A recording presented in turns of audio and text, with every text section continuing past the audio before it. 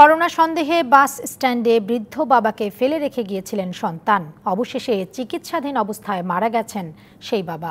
সিরাজগঞ্জের উল্লাপাড়ায় স্বাস্থ্য কমপ্লেক্সে 4 দিন চিকিৎসা নেয়ার পর শুক্রবার রাতে মারা যান বাবা।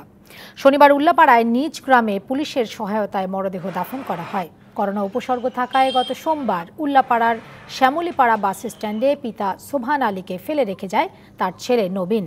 পরে স্থানীয়রা রাতেই বিষয়টি পুলিশকে জানালে ওই বৃদ্ধকে উদ্ধার করে হাসপাতালে ভর্তি করে পুলিশ। এই ঘটনার পর বৃহস্পতিবার নাটোরের সিংড়া থেকে ছেলে নবীনকে আটক করা হয়।